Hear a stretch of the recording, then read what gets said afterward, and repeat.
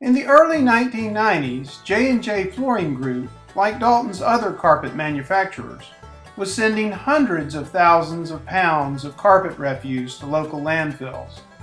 For every 1,000 square feet of carpet it produced, it sent 250 pounds of waste to the landfill, a level of disposal that J&J's leaders understood was not sustainable for local landfills or the company itself. Now, carpet scraps are put back through an extrusion process and the raw materials are reintroduced to the manufacturing line.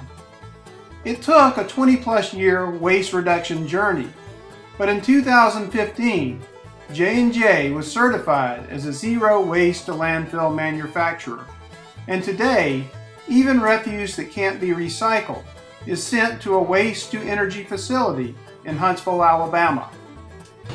If you go back 25 years ago, there was an article in the Dalton Daily Citizen that indicated our company, along with 6 other companies, were the leading users of the local landfill.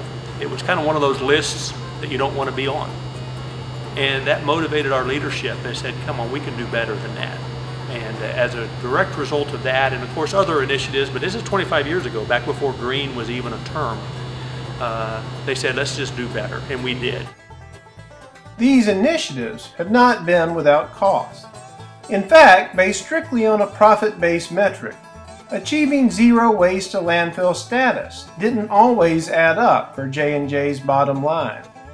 But J&J's business model considered goals not measured solely by the accountant's ledger. Financially, it's been more expensive, but what it does is it sends a message to every one of our associates and every one of our customers and every one of our competitors that we're serious about it, and it's easy to communicate. So we believe the view has been worth the climb. Because really, as a company, as a citizen of this community, we are really supposed to help the environment. We're supposed to help our stakeholders, including our associates and employees, and we're obviously there to help the economy. So it's a triple bottom line, and this one plays into the environment. It's the right thing to do.